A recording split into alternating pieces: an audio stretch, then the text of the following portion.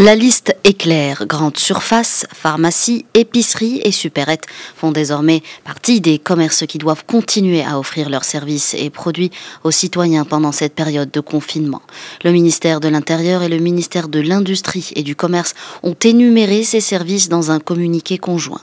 Aux pharmacies, parapharmacies, banques et points de vente de denrées alimentaires s'ajoutent entre autres les marchés de gros, des légumes, des fruits, de poissons et de poulets. Les abattoirs poursuivent également leur activité aux côtés des boulangeries, des magasins de vente, des détergents et de produits de nettoyage, ainsi que les points de vente d'engrais, de pesticides, d'équipements agricoles et de fourrage. Le communiqué cite également les cliniques et cabinets médicaux, les laboratoires d'analyse médicale ainsi que les locaux des métiers paramédicaux, sans oublier les services ambulatoires de transfert de patients et de soins infirmiers.